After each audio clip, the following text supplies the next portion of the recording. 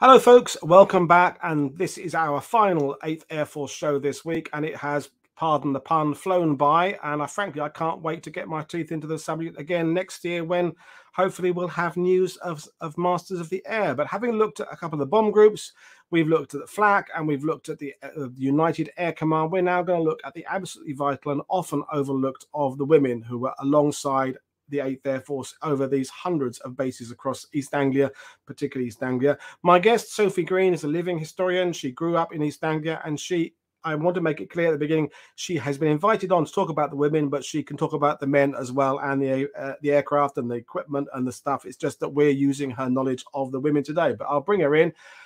So good evening, Sophie. How are you today? Hello, I'm good, thank you. Good. So, I mean, I said it there, you grew up in East Anglia. So like myself, you grew up with all these 8th Air Force bases around you. So kind of crass question to begin with. When did you first kind of become aware of this massive, great American invasion of the place you grew up in? So I think I've always had a fascination in the Second World War since I was really little. Things like evacuees always used to fascinate me. Anything else to do with the war, I used to just love it if we did anything at school. And it wasn't until I was about 12 or 13, my dad realised I was starting to have this interest. So he decided to introduce me to my local airfield, which is Framlingham, where I live here in Fram. And he took me there on one of their open days, and they actually had Sally B coming in, and she did a fly past, and I was just absolutely gobsmacked at the fact this had been on my doorstep all my life, literally within walking distance of my house, and I never knew about it. My dad had driven me across it, and I'd never taken notice of the stretches of concrete or the derelict buildings. It's so, norm around here to have that with farms that I just never realised. And it just then started that question of why didn't I know about it, but I want to know more about it. So started reading. And at the age of 14, I then started to volunteer at that museum at Parham Airfield. And it's just snowballed ever since, really. So, over the years with the 8th Air Force and then starting living history, doing all the American women's roles during the Second World War. It's just snowballed, really. And I'm now a committee member for the 95th Bomb Group Museum. I've been a volunteer there now for 10 years. So yeah, that's what where I spend my free time, is up there doing stuff for the 95th. Well, brilliant stuff. So you've come armed with an amazing PowerPoint. So we'll kind of dive straight in. Again, no pun intended. And I will hand over to Sophie. And folks, I don't know whether you'll need to ask questions, because I think there's an amazing amount of information coming your way. But if you do have questions, as usual, fire them up and we'll ask Sophie as we go along. But basically, I'm going to hand over to Sophie to tell us about the girls of Little America. Lovely. Thank you very much. So this is a subject of mine that I've researched heavily over the last 10 years or so. It all started with a photo I discovered in the bomb group history of the 390th, actually. And there was a photo in the Officers Club. And in the foreground were a couple of women sat in the Officers Club, and they were in uniform. And I sort of, the question at the time was, who are these girls in this photo? I've not seen photos of women in uniform on an American base up until that point. I'd seen plenty of civilian women dotted around, but none in uniform. So I first sort of thought, well, and all the captions said at the bottom was nurses of the 65th enjoying drinks in the Officers Club or something like that. So I instantly started, who were the 65th? Who were they and where were they? And it just went from there, really. And after that, I just wanted to know more and more about these girls. So I've obviously, over the last few years, done a huge amount of research, a lot of first-hand accounts, met a lot of family members whose mothers were here during the Second World War. So I'm really lucky in that respect. And in my PowerPoint today, a huge amount of these photos are from my private archive of photos that I've got over the years, being given from family members and various sort of bomb group associations and stuff like that. So I suppose what I'm going to cover is my PowerPoint, The Girls of Little America. This is one that I do for quite a few different groups, and it covers all the different services that the women had that worked alongside the 8th Air Force, and I also look a little bit to why as to why it's gone so uncovered over the years. Why has it never been mentioned before? and why has it taken us this long to really look into this sort of thing. So we'll get started. So I suppose the first thing we think of, you know, with the 8th Air Force and with the friendly invasion, these are the sort of things that pop to mind. You know, the dancing, moaning about warm beer, oversexed, overpaid over here, GI brides, got any gum chum, all of these things come to mind. But the women aren't the first thing that come to anybody's mind. These American women, no one ever thinks about that when you mention the friendly invasion. So that's sort of something that we're going to be having a look at.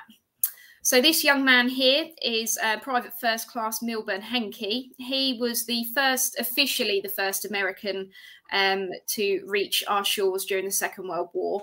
Obviously, there was a lot before that. There always is, like the whole Memphis Belle story. It's the official one, but there's always more to it than that. But he marked the start of Operation Bolero as we know it, and the arrival of the Americans on our shores here in the UK.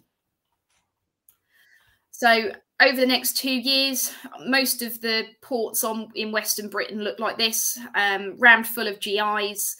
And you know, a figure that always amazes me is in June of 1944, that very early first part of June, there's 1.5 million of them in the UK. And that just flabbergasts me that there can be that many in the UK. But in that 1.5 million, there's actually 17,000 of those are women. Which a lot of people don't realise. So that's, you know, a little bit of a statistic there for you. So my little corner of England, East Anglia, you can see absolutely peppered with American air bases. Obviously, and amongst those, you also had the RAF bases as well. So that just goes to show just how spread out they were in the area, but also just how close together they were. I mean, here at Framlingham, if I can travel in any direction for 20 minutes and hit another airfield, I've got Horham, I've got I've got Debich, you know, I've got Leiston, you know, I'm literally surrounded by them. And, you know, a tiny bit further than that, I've got and Thorpe Abbots and everything else. So it really did have a massive impact on my local area.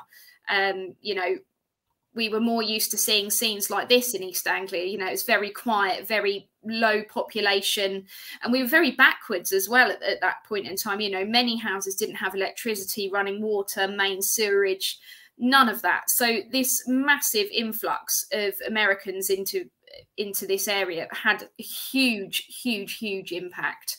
You know, a lot of these houses, if you were lucky enough to live on or very close to a base, you'd suddenly find yourself with mains electricity and running water and things like that as a little bit of a perk.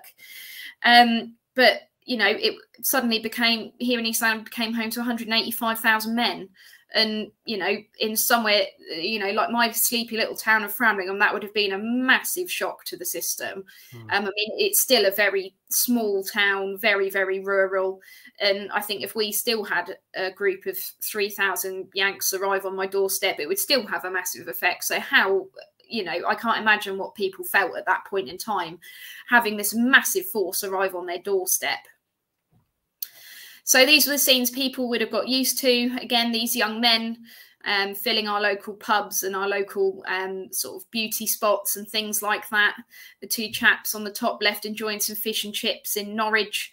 But again, it's still, no matter, despite this impact, the women still didn't come into it. They still don't come into that whole thing of the friendly invasion and Operation Bolero and things like that. So, you know, we'll have a look at a few of the different roles that the women had while they were here. So there are three main branches of service. Obviously, there are a few much smaller organisations that were also here, but we'll cover the main three, otherwise we'll be here all night. So the first one we have is the Women's Army Corps, and then we have the American Red Cross and the Army Nurse Corps. So they're the main three that operated alongside the 8th Air Force here in the UK. So we'll start up with the United States Army Nurse Corps. This is the oldest female branch of the United States Army. They were formed in 1901. And at the outbreak of World War II, so we're talking 1939, they only had 672 nurses on their books. Obviously nowhere near enough to take to war. But by by Pearl Harbor, sort of in December of 41, that had increased to 7,000. So these girls were getting some idea at that point in time already something big was going to happen, and more of these qualified nurses started to join the army. Just a question for you, Sophie. Well, I know when we talk about, for example, in Australia, there were some units could go overseas and some units couldn't. With the American enlistment of women, was there any kind of different classification about where you could be sent, and some could only stay stateside and some could go overseas, or was it anybody could go anywhere? Yeah, so different organisations sort of operated slightly differently. So the army, a lot of them asked if the girls wanted to go overseas, and obviously a majority did. It was a huge adventure for these young women, same as the men. You know, they at that age you have no fear, so there was no worry about, you know, what might happen. So then they could hand pick the girls that went over, those with the most skills, those with the skills that would be the most useful, and things like that. The Army Nurse Corps pretty much went to all theatres of operation, the same as the American Red Cross. But when we look, the Women's Army Corps didn't go to all the theatres of operation. They only went where they were really, really needed. So we'll have a look at that as we go along, definitely. So in the 1940s, America was suffering a huge shortage of nurses, and with the war looming, that did encourage more girls to qualify and study to become a nurse. But it wasn't until July of 1945 that America actually said they had enough nurses. So it wasn't until after victory in Europe that they had enough nurses to do what they needed to do. So the whole war, America was operating on a shortage of nursing staff. So with that in mind, they started their recruitment campaign in early 1942. And they sort of did an okay job at recruiting nurses. They had a lot of help from the American Red Cross. Any nurses that were working under the American Red Cross at the time were sort of pushed across to join the army instead, because that's where they were going to be of most use. So, you know, they started recruiting and sort of pushed it quite heavily for any women that were qualified. So in order to join the Army Nurse Corps, these women had to be fully registered nurses. They had to have at least 2 years of hospital experience under their belt. And as long as they met that criteria, they were sort of free to join in. Obviously, you had to be fairly fit as well in order to do that. So after enrolment, these girls would head into a 4-week of basic training.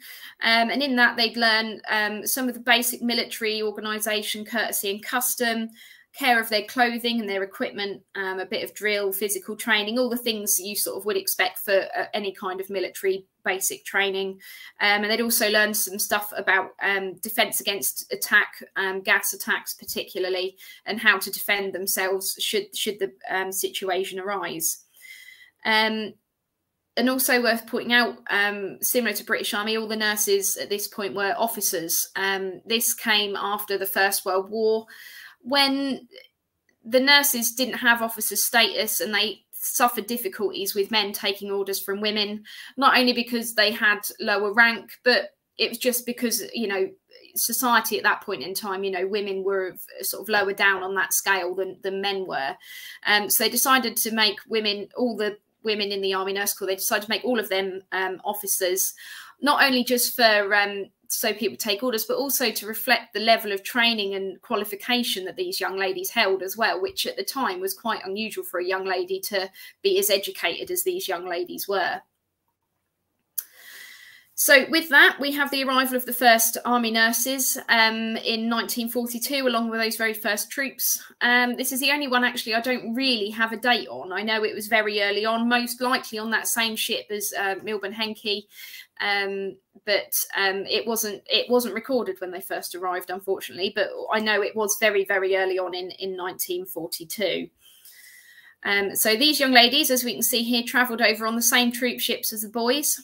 Quite often there'd be a group of maybe 50 nurses among 3,000 young men on these boats, maybe up to 15,000 depending on the size. So, you know, you can really imagine being a very, you know, the ratio of men to women was quite quite impressive. So one young lady I do know said that if she sneezed, she was presented with 400 handkerchiefs at the same time. So and the girls also, their corridors on these ships were also guarded by MPs as well for that reason, just so they weren't being mobbed by the guys on their entire crossing over to the UK.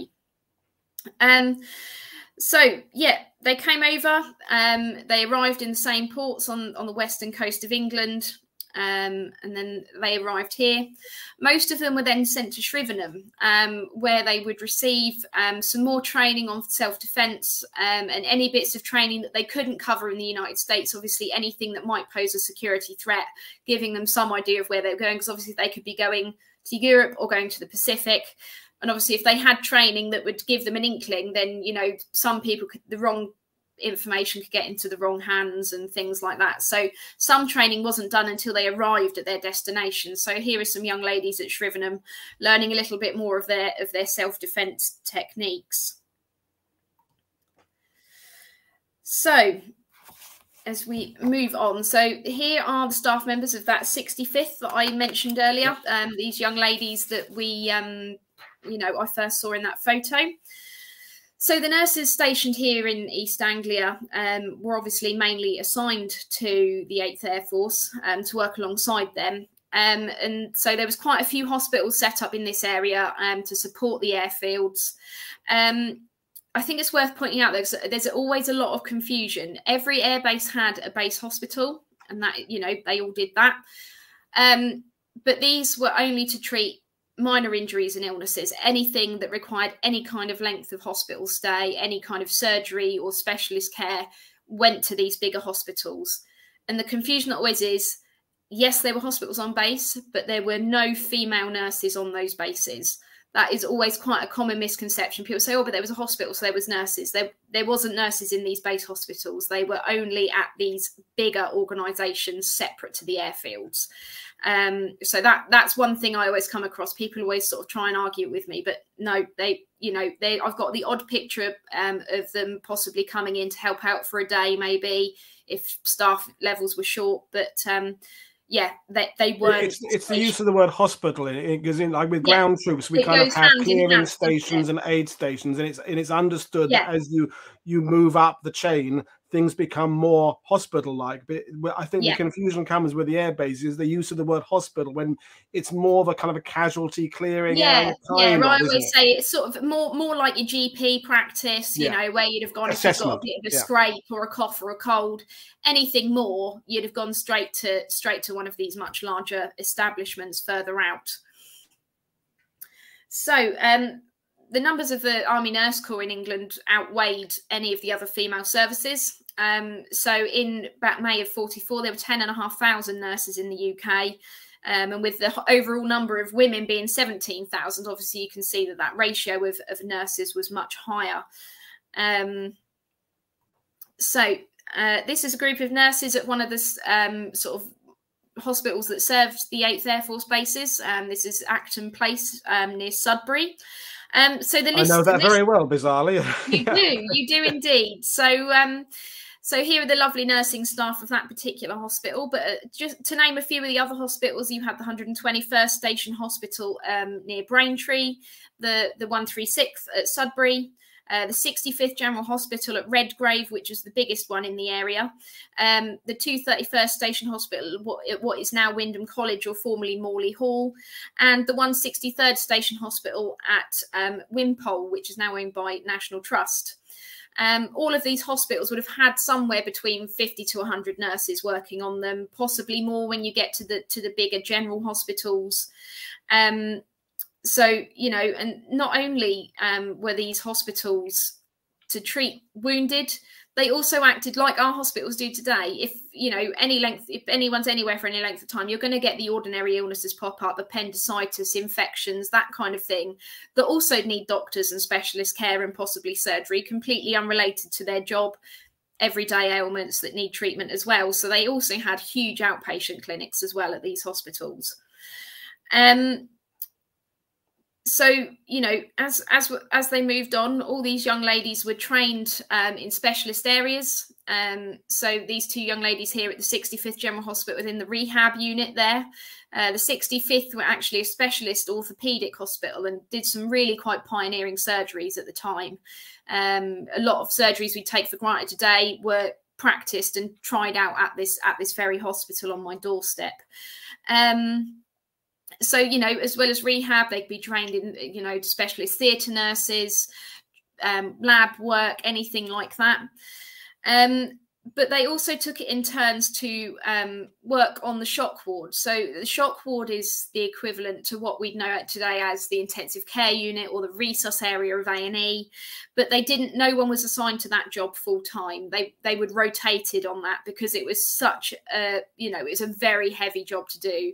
12 hours in an environment like that, if you were doing that day in, day out, you wouldn't last 5 minutes. So they recognised that and they were rotated. So maybe doing 1 day a week on that shock ward before going back to your usual area of the hospital, whatever ward or theatre you worked in normally. So these girls, they work 12-hour shifts. They do 30 days on the trot without a day off. This is something that really surprised me, actually, when I found that out. And it wasn't until I read a personal account of one particular nurse that I realised that they were doing 30 days with no days off. Once they completed those 30 days, they'd be given 4 to 6 days off maybe, and then go back into the next 30-day stint. So, you know, these girls, if they weren't working, I'd imagine they were probably asleep. And they lived in a similar, you know, accommodation to the men. They had no special treatment in regards to accommodation. They were in the same Nissen huts, the same, you know, single tin skin huts, even tents at one point as well, you know, when hospitals were still being built and things like that, and those nurses working night shifts were quite often put up in tents as well. So here in England, particularly in the winter, that is not going to be a pleasant experience for these young ladies.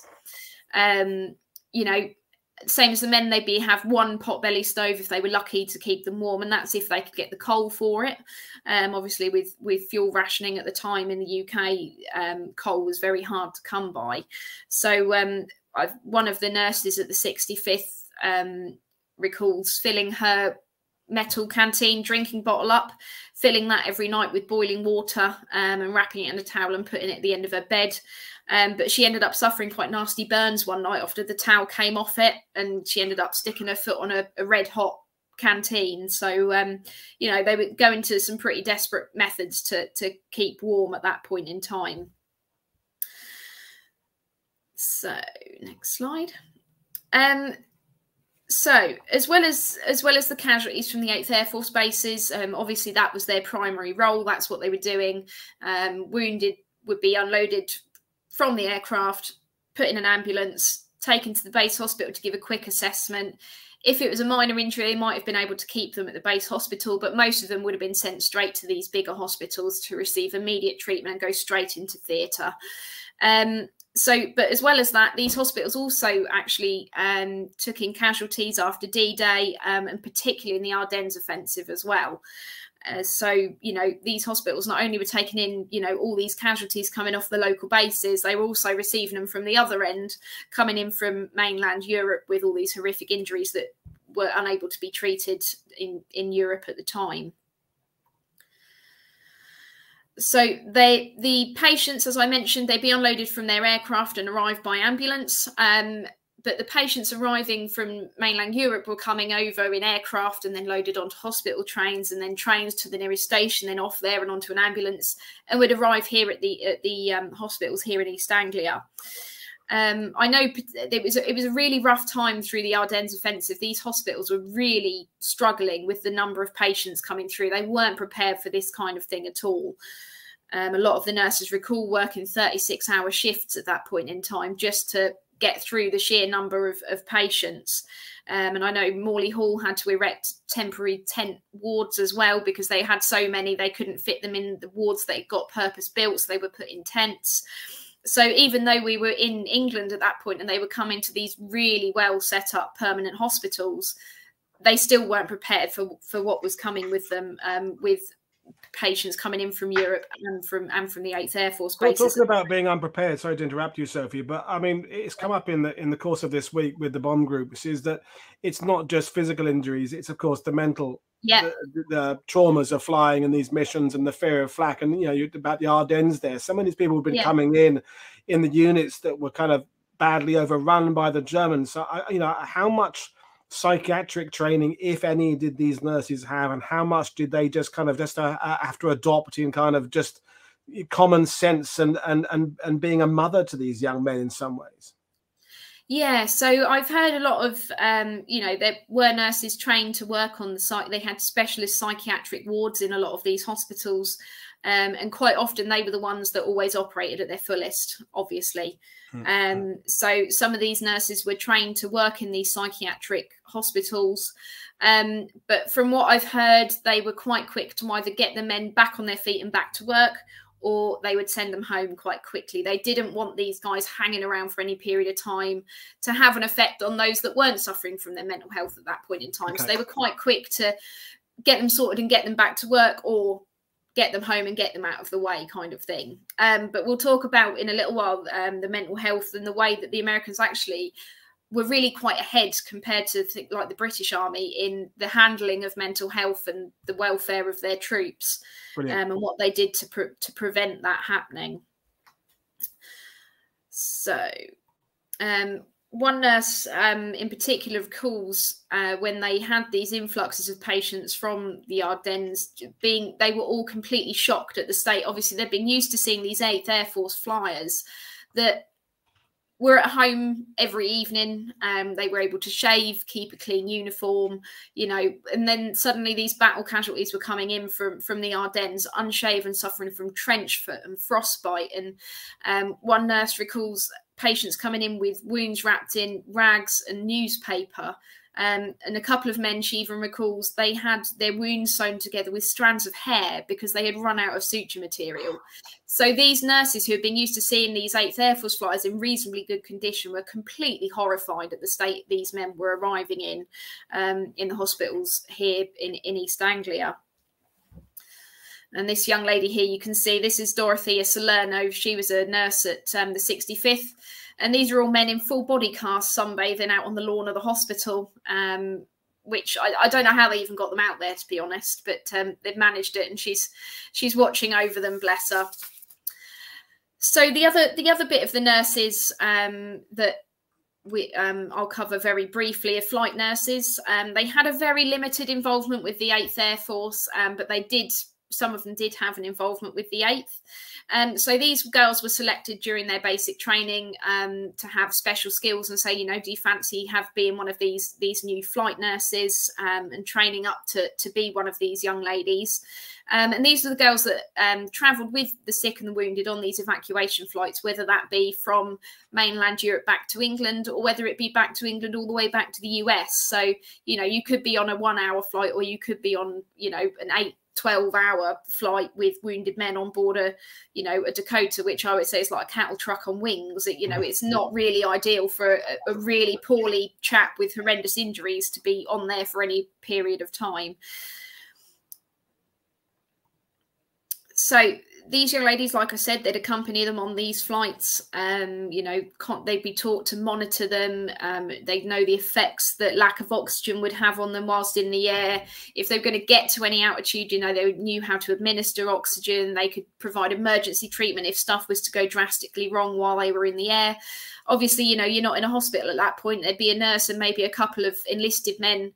And if something was to go wrong, you were in the air. There was not, you know, you had to just use what you've got to hand. So these girls had a lot of extra training in order to do that role. And a few of the nurses, a lot of these nurses had already served in Italy and North Africa as flight nurses. And in that interim between that and Normandy, some of them were sent to 8th Air Force bases, where they'd be welcomed onto the bases, and they'd help unload airmen, see the kind of wounds that, you know, they might be seeing more of in Normandy, you know, these quite catastrophic wounds that, you know, occur from, you know, large explosives and flak and things like that. And it just sort of, you know, gave them a bit like work experience, you know, it just, you know, kept the momentum going whilst they were waiting for Normandy to happen, really. So there's two young ladies in this photo with the 94th Bomb Group as a crew members being unloaded from his B-17 there. So, you know, I'm always surprised, you know, despite the physical and mental pressure these ladies were under, you know, doing those 12 hours a day for 30 days on the trot, the things they were seeing, the jobs they were doing, they managed to do an incredibly good job. In American hospitals, if you arrived wounded at an American hospital, your mortality rate at that point would be 4%, which is amazing. And that was actually the lowest of all the Allied forces at the time. So, you know, these American hospitals were really, you know, really up their game compared to other, you know, British forces and things like that. And I've heard that British men would rather go to an American hospital because they'd heard how much better they were than the British. You know, their technology was so much further ahead. So we come to the next one. This is the Women's Army Corps, or the Women's Army Auxiliary Corps, as they were to start off with. These young ladies were established, this was established in 1942, quite late on compared to the other organisations, when the American government realised that they were going to need a lot of non-combat roles to support their troops during the Second World War. So they were the equivalent to our British ATS or the WAF, sort of combined the two. Obviously, the Americans at that point didn't have a separate air force, so the WAC were doing the job of both the RATS and the WAF were doing separately. Similar roles, similar rank structures as well that these women had. But obviously, these girls were asked to volunteer. They weren't conscripted like the men were to join the army. And their recruitment drive early on was really successful. They managed to get 35,000 within the first 6 months, which is quite impressive.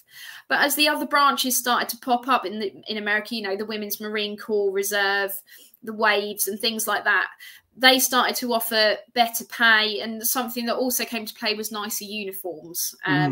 You know, they'd see all these lovely posters and you go, well, I like that uniform, so I'll go for that one, if you know what I mean. And if it's more money, that's even better. So after that, it's hard to make khaki, you know, look good, isn't it? Everyone always says the Navy, when you get black and white and navy, it just seems to look better than khaki drab. Is hard to make kind of exactly.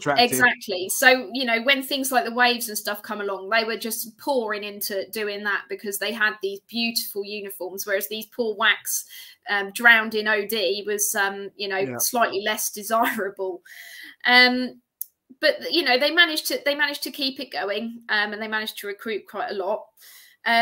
So to join the Women's Army Corps, you had to be the age between 21 and 50. You had to have no children under the age of 14, and you had to have at least 2 years of high school education. So, you know, quite, you know, low standards coming in on this one.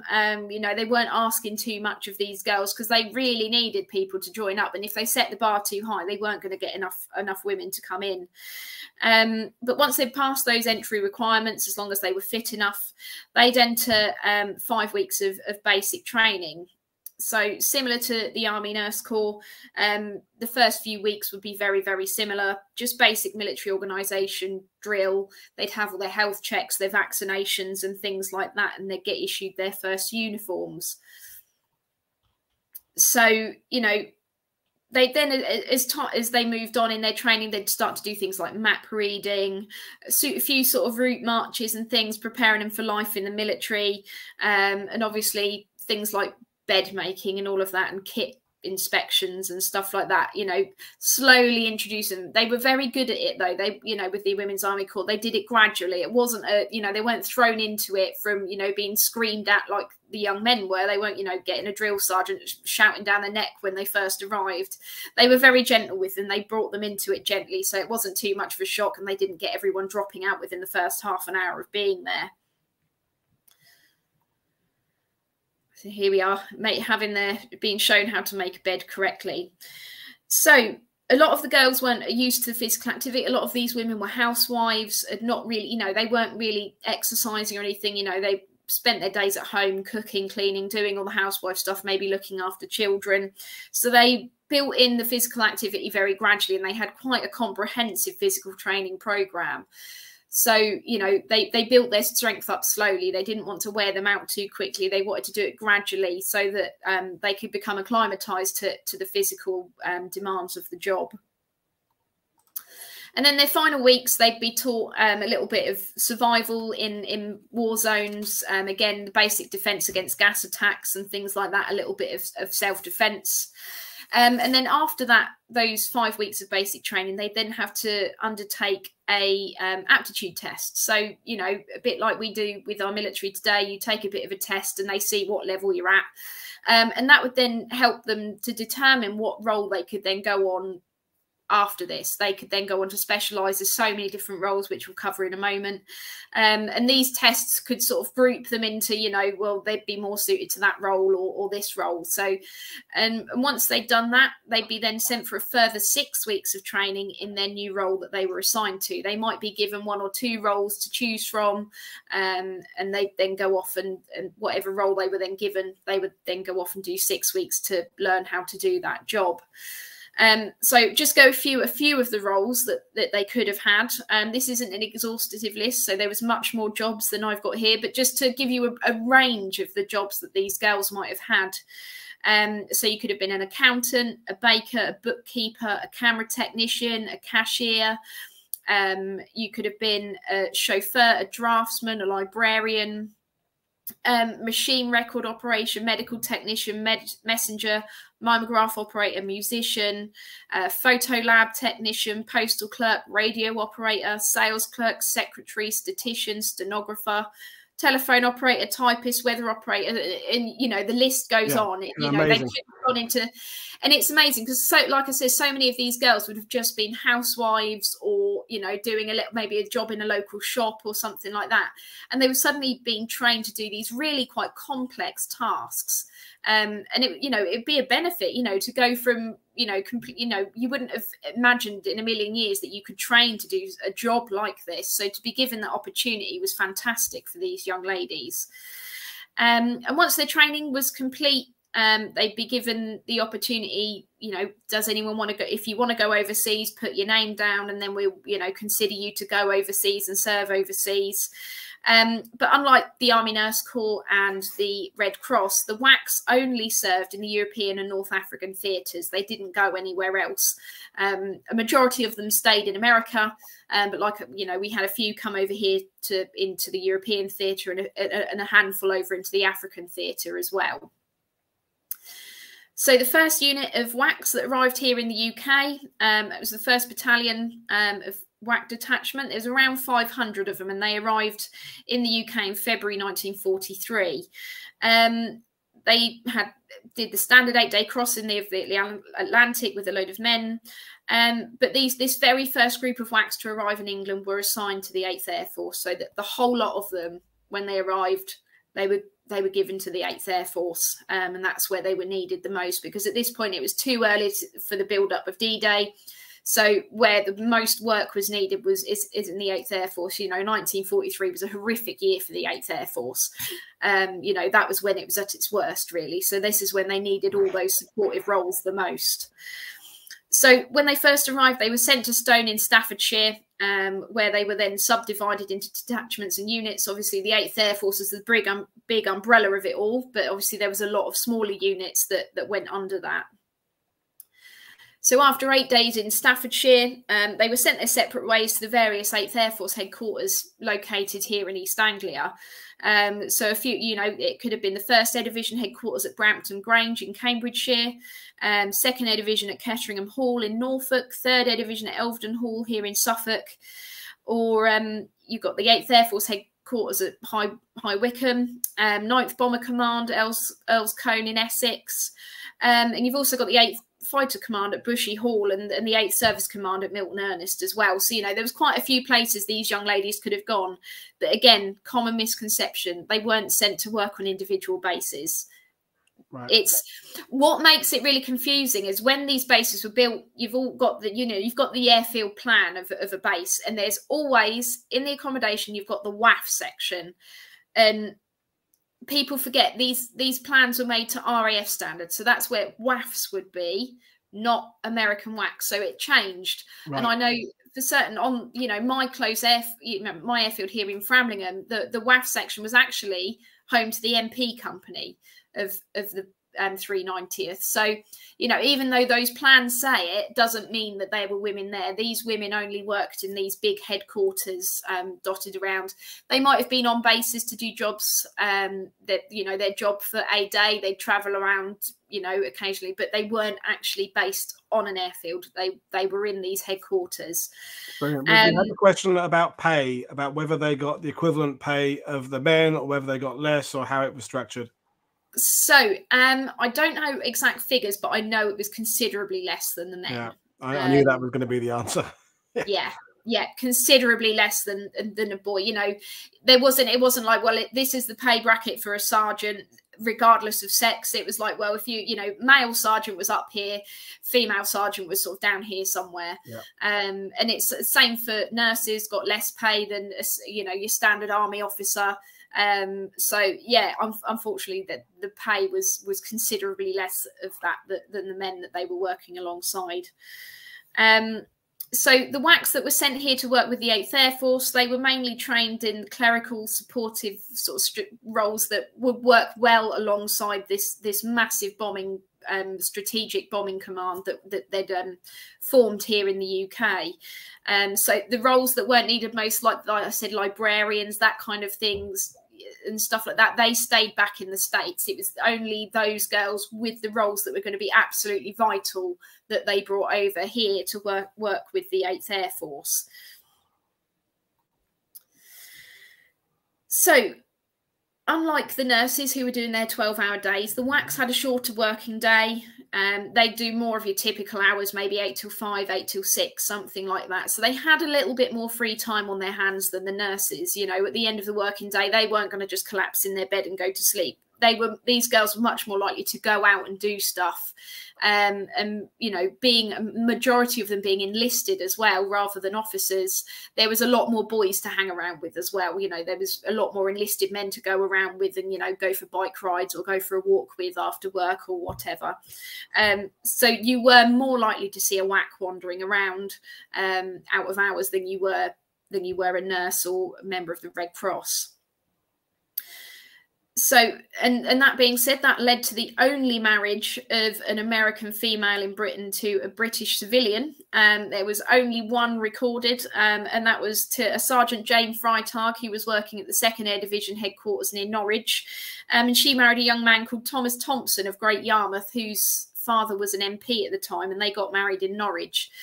I'm yet to find any more, but as far as I know, that is the only marriage of an American female servicewoman to a British civilian. So, you know, that, you know, it just goes to show you think about the amount of American men that married, you know, the civilian females here in England, you know, massive numbers of it, you know. So it just goes to show that it was much less likely for them to be around.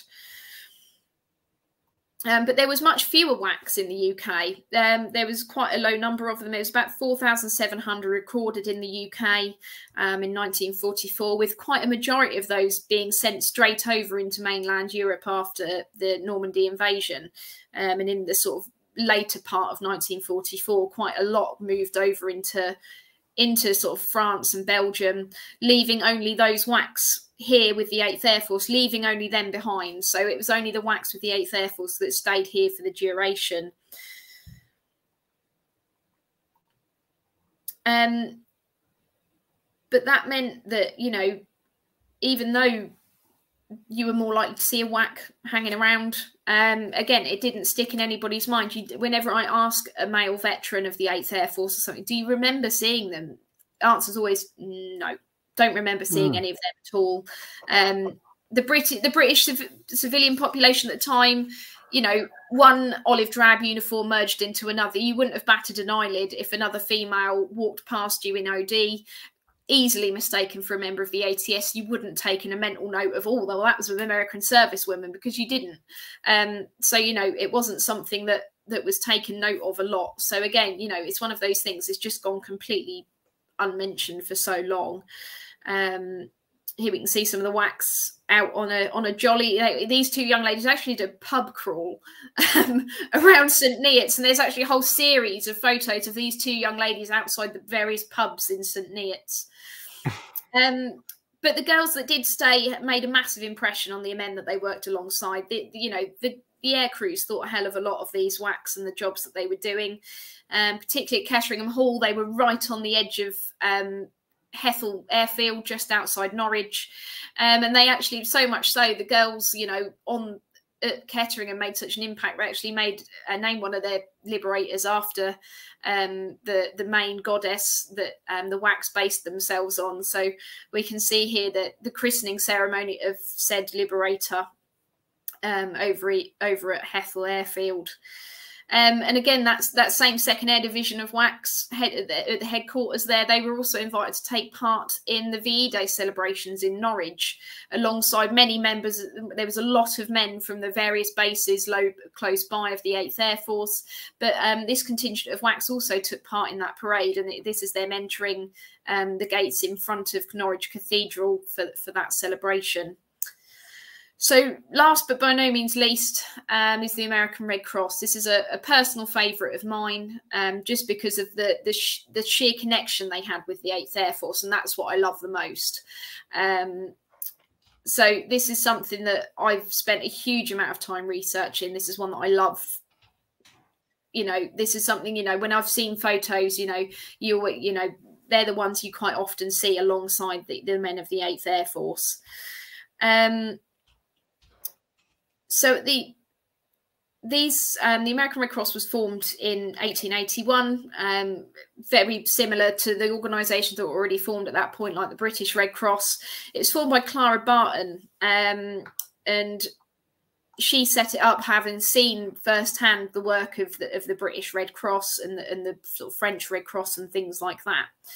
And it's slightly different in the two that we've just looked at, the other two obviously being part of the US Army, but this is obviously a civilian organisation, so they weren't actually part of the military, but they worked very, very closely with the military at that point in time, and they did supportive roles alongside the American Army. So at the outbreak of the Second World War in 1939, the American Red Cross jumped in and sent a massive cash grant to the UK of I think it was about 2 million or something like that, to aid in civilian welfare and to help our sort of civilian defence and things like that.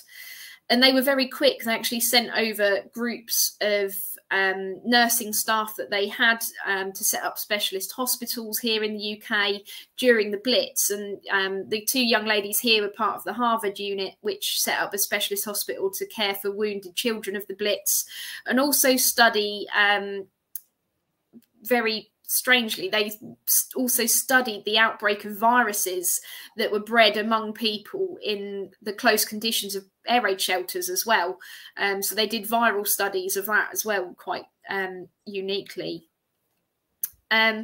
So after the attack on Pearl Harbor, millions of Americans turned to the Red Cross in order to train in civil defence roles, and they also assisted in the recruitment, as I mentioned earlier, for the nurses to join the Army and the Navy. But nursing wasn't their main task. Whenever I'm wearing one of my Red Cross uniforms, people just immediately assume that it's a nurse. They see that Red Cross and the first thing you think is medical. But actually nursing wasn't their main task. Their main task was military welfare. And so with that, set up a whole new organisation of military welfare service. And that's what it came under. They started their recruitment drive for this particular service in 1942 when America joined the war. And they managed to select at the very start. They had 6.5 million volunteers already on their books, and out of that 6.5 million, managed to select 7,000 to undergo the very first of the training programs that they set up under the Military Welfare Service. So they would be sent to Washington to undergo this first phase of training. No one else had had this training before, so they were sort of the test dummies on it, if you like. So their priority was to assist the military and in a supportive role. So the entry requirements for the Red Cross were quite strict. They were really picky on the ladies that they were going to select for this role. And in order to join the military welfare service, you had to be either 25 or over. You had to be single. You had to have either a college or a university degree. And you also had to provide quite a few references, both personal and, you know, from previous jobs that you've had as well. And they also had to pass various exams in order to be selected. And it was, I think the statistic is only 1 in 10 got through this initial selection process. So they were really quite picky in who they were going to have to join this particular branch of service. So if they managed to pass that selection process, they'd go on to do their 6 weeks training at Washington, DC, where they'd learn a few sort of bits, basic military structure, accounting, staff management, and more importantly, entertaining skills as well. Learn how to make a cup of coffee and make it en masse and things like that. Once their training was complete, again, similar to the WACs and the nurses, they were then asked if anyone wanted to go and work overseas. And obviously a huge number did. That was the main draw of the job. You know, you joined up to go overseas. You didn't want to stay. You wanted to go where the action was. I'll move to the next one. So, you know, there was a few roles within this sort of military welfare service in the Red Cross. They were sort of branched out into a few different areas to make sure that they covered all aspects in supporting the boys in the fight. So they first arrived in the UK in 42, like the nurses did, and they were here with the very first troop. So they were, you know, the minute the first boys arrived, these girls were there as well. They were there from the very start. They didn't, you know, like the WACs, they weren't there for a good sort of 12, 15 months after the boys arrived. These young ladies were here right from the very start. So I've said there's a few roles they could have had. So the first one they could be assigned to is work in the service clubs, area clubs, camp clubs, whatever you want to call them. And these were all set up, so you'd have service clubs were set up in any large towns and cities. You know, everyone knows of the Rainbow Club in London being the most famous one of them all. But, you know, most towns and cities had at least one. So you'd have one of them. And then you also had the aero clubs on every airbase. So every airbase will have had an American Red Cross aero club. And, you know, these were equipped with a snack bar and a cafe type area. They'd have a lounge. They'd have pool tables, table tennis tables, reading rooms, libraries. I always sort of class it as a bit of a youth club or something like that, you know, somewhere for them to go in there, somewhere for these boys to go in their free time and just relax, get a little bit of slice of home, listen to some records, chat to an American girl, and just have a coffee and a chocolate bar or something like that, just to put their feet up. But the clubs in the towns, the service clubs, they also provided accommodation as well. So a lot of men on leave for more than a day were going to be looking for somewhere to stay. So those clubs in towns also provided that for them at a very small fee. And they were able to do that, you know, just turn up. You didn't have to pre-book. You just turned up and said, I need a bed for tonight or the next 2 nights, and you'd get it, as well as food. And the first one of those to open was actually the Eagle Club, and that opened in May of 42 in London. So that was the first one to open. And at its peak in 1944, there was around 365 service clubs in the UK. So, you know, there's quite a few. And like I say, you've got the area clubs. And then on the sort of smaller, like less permanent places, you had either a camp club or a donut dugout, sort of on these smaller bases, particularly in the lead up to D-Day, when you've got these huge camps down on the south coast that were only there for 2, 3, 4 weeks. You'd have a very temporary establishment set up in one of those as well. Now, the other one, as we can see here, the other thing they could have been sent to work on is the famous Clubmobile. So these were service clubs on wheels, like I've just said. And these were to support those men. So you can see here at ground crews. Obviously, these poor ground crews had very little free time to go and enjoy the aero club on base. So as soon as the Red Cross realised this, they said, right, well, we'll bring the club to them. These guys that can't enjoy the clubs, we'll bring it to them while they're at work. So, and that's when they came up with the Clubmobile in early, sort of late 42, early 43. These would serve coffee, donuts. They'd have gum and cigarettes and magazines on hand to hand out to them.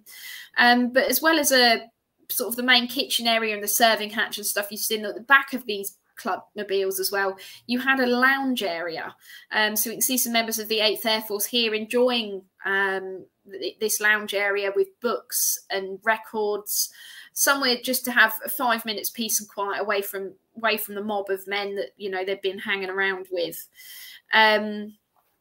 So, you know, it was quite a big vehicle. They had the ones that operated with the 8th Air Force. They used old London Green Line coaches.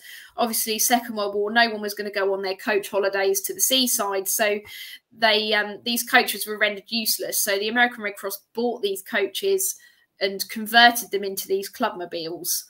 And they became quite a symbol for especially the 8th Air Force. They saw these huge grey buses pull up on base. Being pale grey, they stood out from everything else around them that was olive drab. And a lot of the boys, the minute they saw them, you know, they'd be up on their feet running towards it because they knew that they were going to be greeted with an American girl and a free coffee and donut. Just to jump in, it's just we had the discussion. I think it was with Philip last night about, you know, when these pilots come back and they're having to go through debriefing and things like that. There's a very military environment of people wanting to know data. You've got to give you, and the same for the air crew, the ground crews are on constant jobs to get the 50 cal rounds into the belts and the aircraft repaired. It must have been really nice to just have a touch of home. Just these young lady kind of just not in your face demanding stuff of you. In fact, they're doing the reverse. They're giving themselves to you. They're giving you a donut. They're giving you a few seconds of time. It must have been a real psychological boost, as well as just the actual physical donut. Yeah, exactly. So, you know, they'd be serving quite often. They'd pull up, you know, late morning, lunchtime-ish, before that day's raid would return back to base. So ground crew would get their fill first. You know, they'd be first in for coffee and donuts while they sweated out the other ones, the air crews coming back. And then the minute these air crews arrived, they'd go, you know, they'd be greeted with a coffee and a snack before they went to debriefing. So take that in with you. You know, you need a coffee kind of thing. You know, take that in with you and just take 5 minutes kind of thing. So that was, you know, that really was, these boys really valued this service that the American Red Cross provided. You know, just to, the first thing you know, when you see them get off, the first thing they do is have a fag and grab a coffee, because, you know, in any stressful situation, most people turn to tea or coffee. So, you know, this was something that they could have, and it was free of charge as well. Yeah. So, yeah, so these Clubmobiles would be staffed by 3 girls. Occasionally you see them actually staffed. It would be 2 American women and 1 British volunteer in the early days when numbers were slightly lower. And particularly these Green Line coaches were driven by British drivers as well. So the coach drivers that would have driven these buses in peacetime were suddenly out of a job. So were employed by the American Red Cross to drive the buses around the bases. These young ladies didn't live on base. These young ladies stayed in a central location in a hotel or a stately home. They'd be given a certain area, so a certain group of bases to work with for a number of weeks. They'd make their way around those bases for a few weeks, and then they'd be given their next assignment onto the next base or group of bases that they were to work on. So they'd go back each night, they'd drive to and fro, they'd go between bases. They'd usually do more than 1 base in a day. They might do 1 or maybe 2 bases in a day, and then go back, and then they were up early the next morning to do it all over again. So these girls were always on the move. A lot of them were sent over, again, like they all did. A lot of these girls were sent into mainland Europe after the Normandy invasion, and again, left only those serving in East Anglia to the 8th Air Force, left only those girls doing that job here in the UK, because at that point, everyone else had gone over onto the continent. So yeah, so that was their main role. They drive around. I've heard a couple of stories. These clubmobiles were fitted in the kitchens with donut making machines, so they'd be taught in their training how to make these donuts with this equipment, but they were renowned for breaking down. So a lot of the girls gave up on that quite quickly, and would employ local people to do that for them early in the morning before they headed out. So actually all they had to do was get the cooked donuts on board and go out and serve them. They didn't have to worry about trying to make them. A lot of the girls also found that if they arrived and they've got boys waiting, they'd all want to pile in the bus and help. They wanted to help and they'd get in the way. And, you know, you can imagine it. There's so many photos of these buses filled with men trying to help in making donuts or wash up or whatever. You know, it just went to carnage. They said, well, what we'll do is if we go with it already, we can just serve it and then go, kind of thing. We don't need to have the whole rigmarole of trying to make it while we've got 50 men in a queue waiting for it, wanting to know how long it's going to be and everything else. So they were quite clever. So would employ local people at 4 o'clock in the morning. Was working with the WVS common? Because my grandmother was in the WVS and she definitely was involved in, I think, making pancakes for the for the whatever base it was near her. I think that would have been Bulmer, somewhere near there. So was that normal? It was, yes. So the WVS worked very, very closely with the American Red Cross. A lot of these service clubs would only be run by a handful of American women. If you're in an aero club on a base, it would only be 2 young American women. The rest would be local, staffed by local people, and a lot of those women will have been members of the Women's Voluntary Service. So they would be, you know, the Women's Voluntary Service would give the Red Cross the names of local women and say, here we go, these are the local volunteers, you can use them, you can employ them to work. And before the Red Cross was even here, the WVS had their welcome clubs that they set up before the Red Cross was even here. So, you know, they were doing that job of the Red Cross before they'd even arrived. So, yeah, the WVS played a huge role in assisting the American Red Cross in their work, definitely. Thank you. So the other role that they could have gone into is working in the flak houses. Obviously, this is something quite unique to the Army Air Forces of the time. I don't think the RAF had anything similar to it. So these were the stately houses bought by the Air Ministry in those early days of 43, when, you know, sort of late 42, early 43, when the 8th Air Force was suffering massive losses. And they were making that connection between the mental health of their flyers and the quality of flying. They noticed that the worse these guys felt, the worse the quality of flying was going to be. So they just gave the job to the American Red Cross and said, right, what we want to do is set up these rest homes for flyers. This is, you know, this isn't something we offer them. This, you know, they have to do this. So when they reach halfway, any flyer, once they reach halfway in their mission quota, whether that be 25, 30, 35, once they reach that halfway point, they would be given 7 days in one of these flak houses. It wasn't something they rewarded if they started to show mental ill health. Everyone did it, regardless of whether they were okay or not. So they get this 7 days rest in one of these flak houses. And because they wanted to take them away from the military environment these men were used to, they gave the role to the American Red Cross to do it, because they were a civilian organisation. They weren't part of the military. So they, like I said, they were set up in large country houses that had been requisitioned by the Air Ministry, and they'd be run by around 4 Red Cross girls. They would then employ a large number of civilians to work in these flak houses, in the kitchens, as house staff and things like that.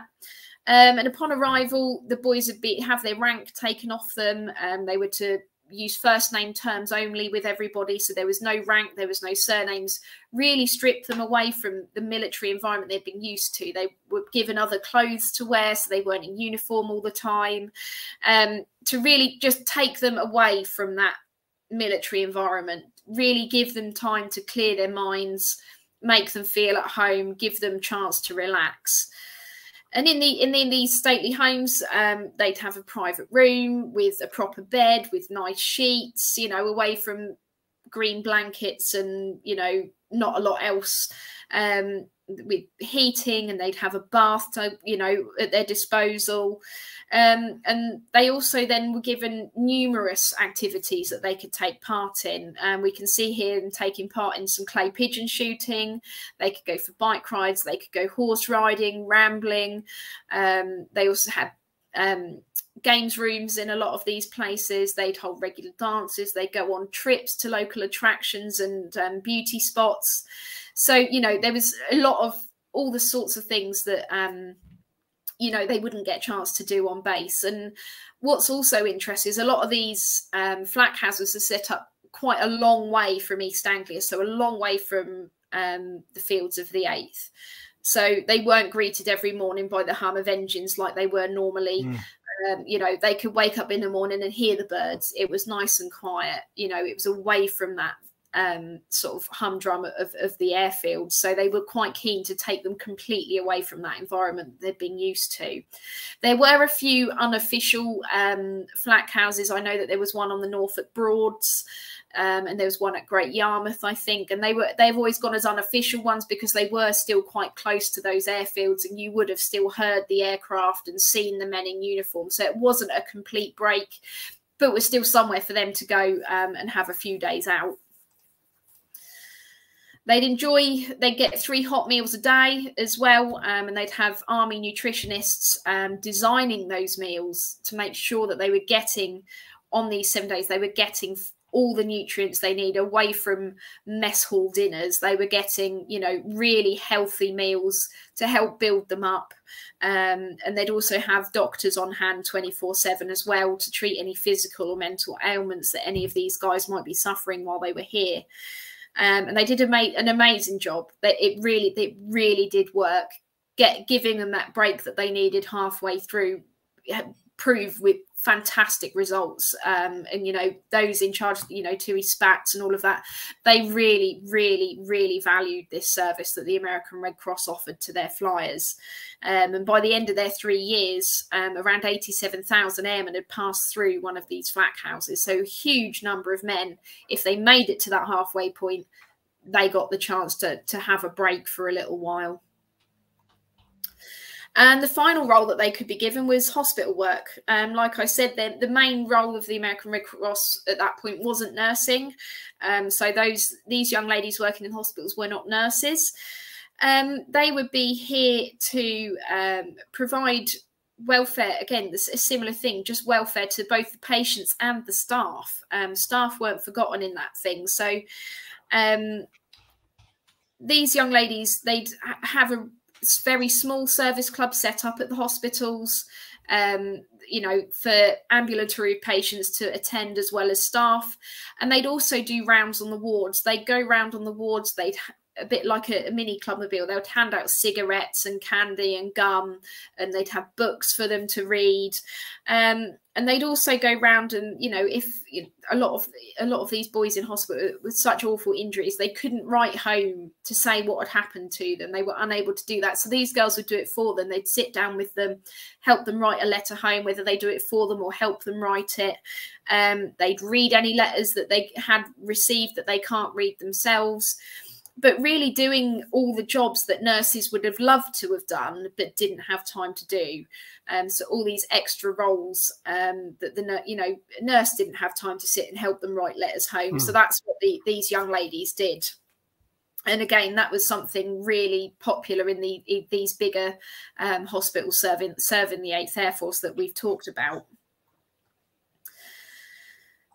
So when you think about it, these roles are relatively simple. All of the ones I've talked about, a service club, a lot of it revolves around serving, or what you think revolves around serving coffee and donuts, just making them smile, things like that. So it did beg the question to me when I first started looking into, so why do these girls have to be so much older? Why do they have to be so highly educated as well to do what seems like a relatively simple task? You know, compared to what the WACs were doing, this is like pathetic, really. But as I've been researching it in the years, I really now know why they had to be so highly educated. You know, so To start off with, the Red Cross girls, those that worked on the air bases, these would be, unlike the WAC and everything else I've said, they were not on the bases. The American Red Cross, they would be the two girls that ran the club would be the only two girls on an 8th Air Force base. They would live on the base. So we're talking about two girls compared to 2,500, 3,000 men on these bases. You had to have your head screwed on to cope with that. There was no MPs to guard you here like there was on the ships. You had to have your head screwed on because you were the most wanted woman on that base. You know, it was, they had to really know what they were doing. And that was why they made them, that was the reason why they made them 25 or older, because at that point in time, your typical airman was between the ages of 18 and 22. If you were 25, it made you off limits to a majority of the men on the base. They wouldn't have been that interested. And they were there then to provide a motherly role or a big sister role at that point in time. So they weren't seen in a girlfriend form. They were seen more as a mum or a big sister.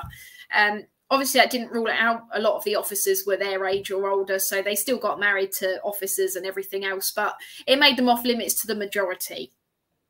And the service clubs and the flak houses were also run like small businesses. You know, it's, as well as, you know, that you were the only two girls, so you'd have to employ civilian staff. You'd have to actively interview them, seek them out. You had to do all the accounts, all the paperwork that came with it, dealing with all the rations.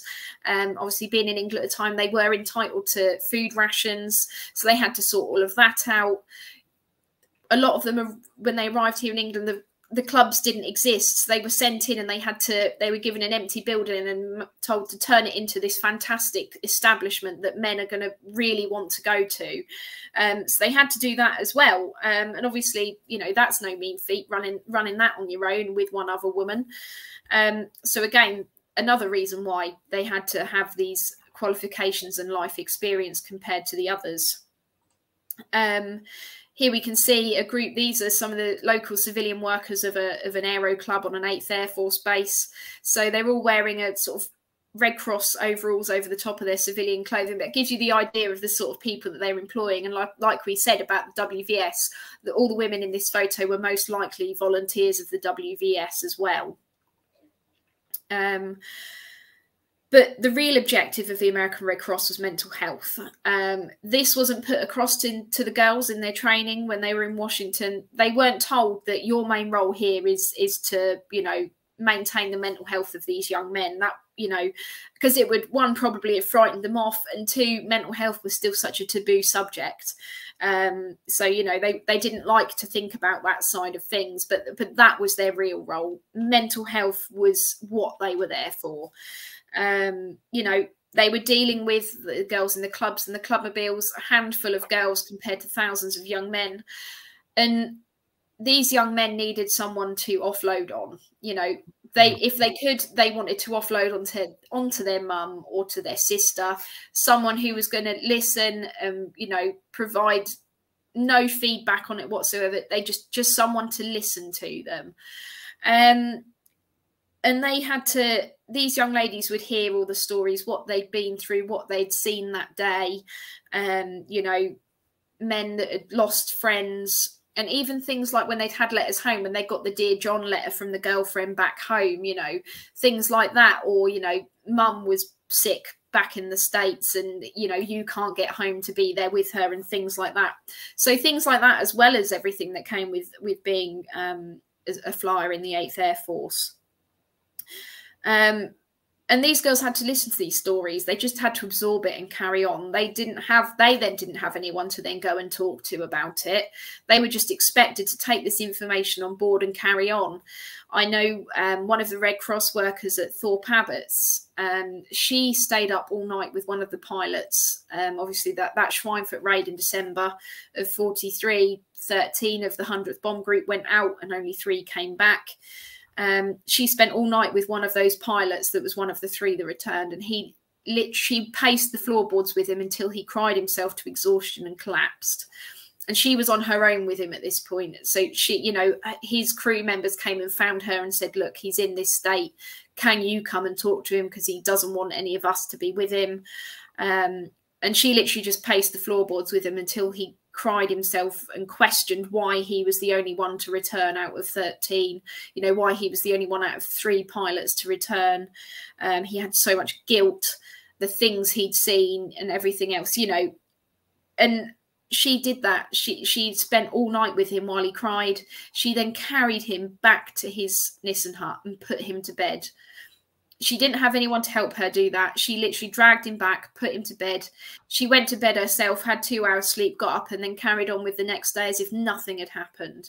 And this is just one story of thousands of these young women that, you know, they had to witness these things.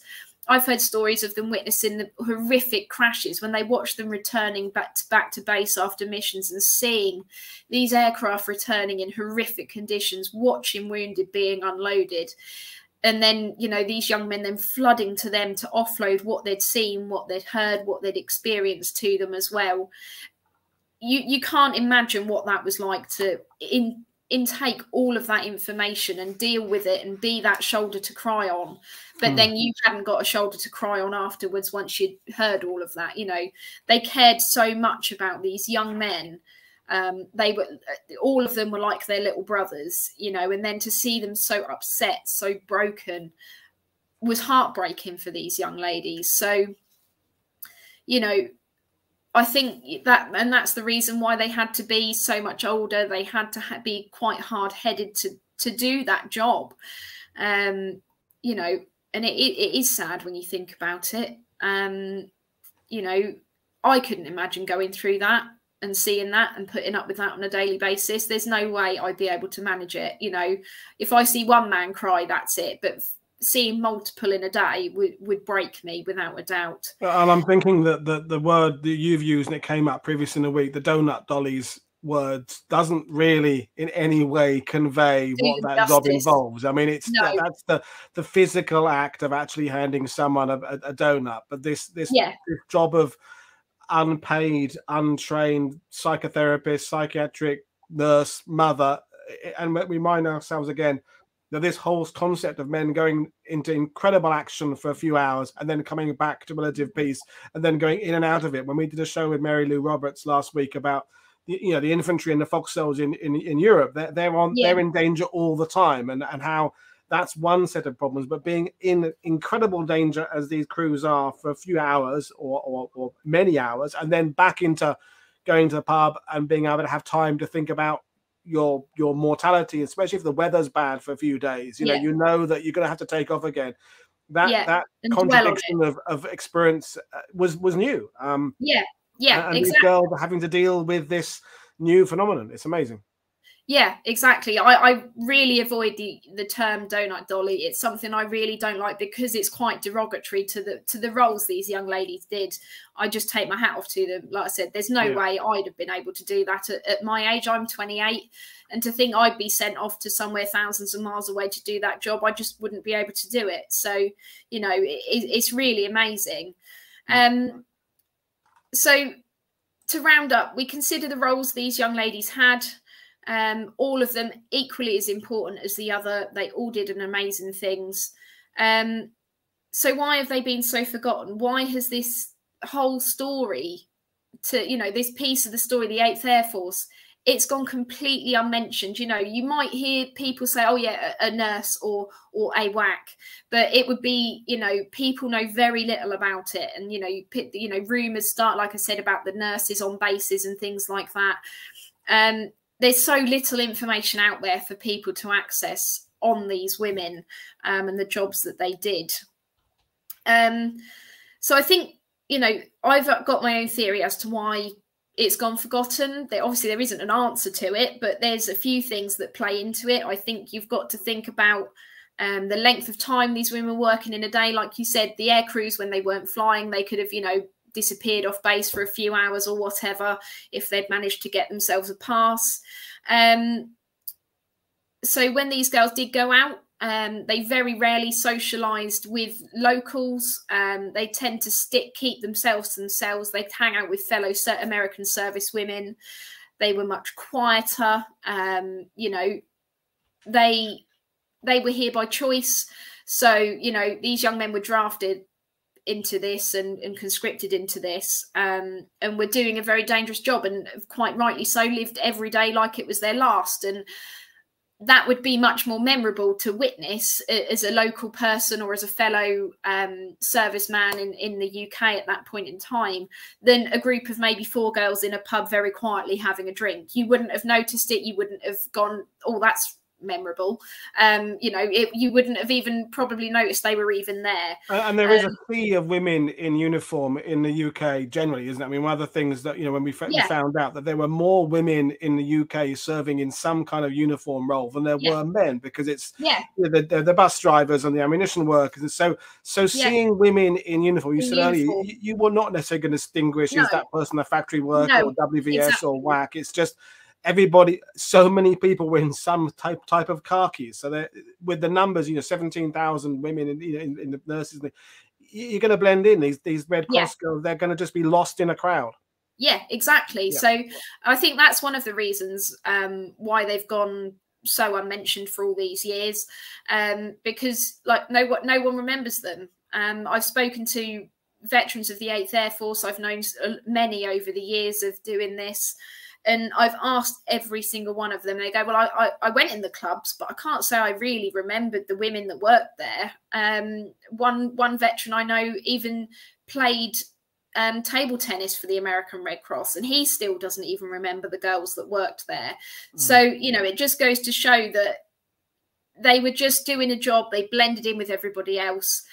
There was nothing, you know, they weren't loud or boisterous or having out to have fun constantly. You know, they were just literally just dissolved into the background, essentially. And also, you know, when they got home from the war, these men were greeted as heroes. You know, they had a hero's welcome, bands waiting for them in New York or wherever they were returning to. But again, these women's just dissolved into the background. They got home. It's like, right, back to your job before whatever you're doing, back to being a housewife, back to being a mother, whatever they did beforehand. There was no hero's welcome for these young ladies. No one was interested in hearing their story about what they did during the war. You know, it was like, well, yeah, well, whatever, but we want to listen to his story. You know, what he did was really impressive, and everything else, your story's nothing compared to what the boys could do. And it was like that for a very long time. And in the 1940s and the 1950s, it was really in all sort of societies, in British and American society, it was really frowned upon for women to join the military. It was really seen as something women should not do. It was a man's job to do. It was a man's place in war. Women should have no part in that whatsoever. So the minute they came home, they were thrown back into civilian life and forgotten about, and it has been like that for a very long time. So again, their stories didn't come out. A lot of people don't know. A lot of the people I know whose mothers served here didn't know what their mother did until after they died, until they were sorting through their stuff and found all of this and gone, why have I never known this? She's never spoken about it. She's never reminisced about it. She kept quiet completely. So, and I think, you know, between those two, I think that's why this has gone so untold for so long, because it wasn't spoken about after the war. It was completely brushed under the carpet, move on kind of thing. And they didn't make them anything for themselves. They didn't, you know, go out to be remembered or anything else. But did they, Susan, did they have the same rights to the GI Bill or things like that as the men? So they had to wait to return home just like the men did. A lot of the girls didn't get home till 46. Some of them stayed a lot longer. American Red Cross certainly stayed in England and in Europe for a lot, you know, well after the GIs had returned home. Some stayed into the German occupation and carried on right through for quite a long time after the Second World War. And a lot of Red Cross workers here in the UK that were with the 8th Air Force, once the 8th Air Force had all returned home, they then ran the like the GI bride camps, these camps that were set up for all these women waiting to go overseas to meet their new husbands. And they ran those camps. The American Red Cross ran those camps of women that had to wait and go overseas once there was space on ships to get them over there. So yeah, they didn't get priority to go home at all. They were made to wait with everybody else, you know, until your space came up, you waited. And again, you know, all these men were still hanging around again for months and months and months and months in these camps, waiting to return home. So again, they still needed nurses and WACs and Red Cross workers to work alongside these men. So yeah, they didn't go home until. That's a very good point, because of course, although the war ended, the wounds are still happening. People are still in hospitals. There are still people dealing with the trauma. So, you know, yeah. So some of the combat roles ended immediately, but all the roles you've talked about today pretty much would continue because of the nature of what they're doing. Yeah, exactly. So I know, like Camp Lucky Strike at Le Havre, yeah, where pretty much all the blokes in Europe at that point in time were ferried to this absolutely colossal camp to wait their turn to be sent home. So that required they had quite a large number of American Red Cross workers at that particular camp, and obviously there was all these ailments that these men had been hiding for so long. You know, oh well, I'll finally get my bad back looked at, or my bad knee, or, you know, these stomach pains I've been having and things like that. So it's all of that suddenly then comes to light. So even though all the wounded from the war had gone home, you then started to get all these other things appearing, and all these viruses that had started to spread around. Things like meningitis were absolutely rife during the Second World War. You know, so there was still all of that to treat with the nurses, and the WAC still had to do all this paperwork to get them home. There was still all of that to be done. So yeah, they stayed as long as the men did, and quite often well after the men had gone home as well. So last but by no means least, you know, they did, you know, there were some of the girls that were in mainland Europe, they, you know, were quite close to the front lines and were in direct danger. But the girls that were here with the 8th Air Force weren't in any kind of direct danger. There were a few that can remember, you know, particularly V1s, those that arrived in the early days. We were still under German attack, and things like that. So it's, you know, we have to remember that they were under some danger. This young lady here is Feitcher Pitts. She was a Red Cross worker, and she tells the story. She told her son in her older years, when she returned here to the UK to visit the bases, while she was at Earl's Cone in Essex working at the 9th Air Force headquarters. She remembered standing and watching this lone bomber circling the base round and round and round, and I think was awestruck by it. It was the first time she'd seen enemy aircraft, and she was then rugby tackled from behind into a ditch by a serviceman going, you know, what the hell are you doing? You get under cover. He's bombing us. You know, he'd started to drop bombs at that point, you know, but she was just she couldn't believe what she was seeing, that she was here in this war zone. This was happening in front of her. So, you know, there were these things happening.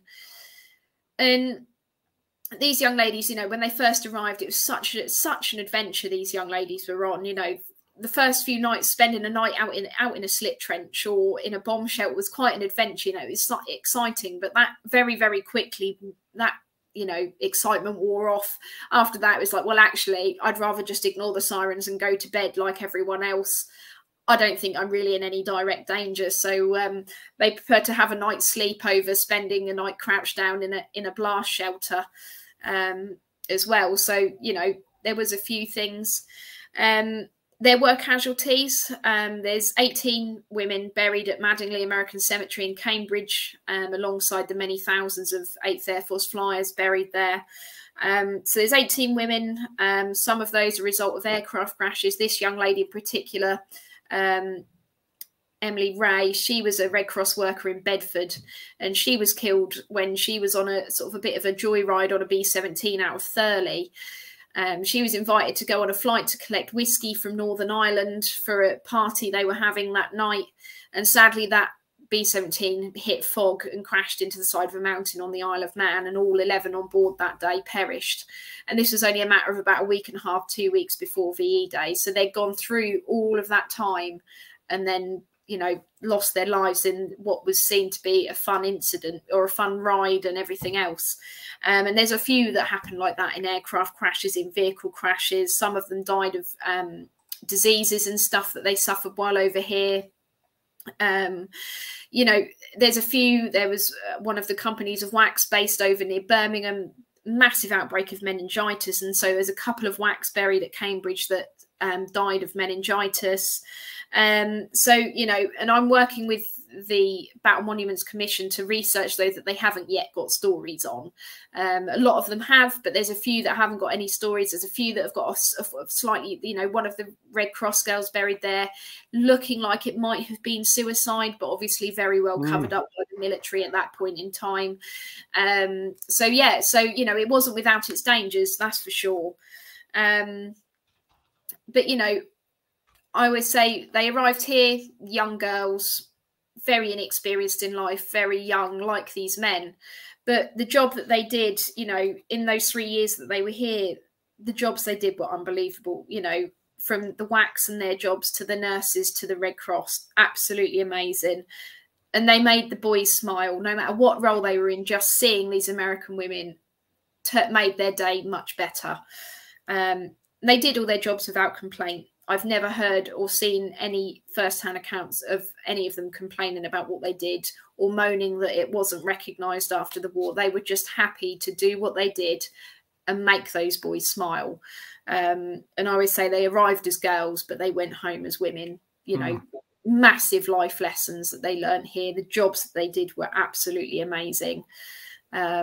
So yeah, and here's some of those wax again at Norwich at the Thanksgiving ceremony within the cathedral. So yeah, it's a part of what I do that I like the most. Again, you know, there's not many of us that do anything to do with the American women here, especially to do with the 8th Air Force.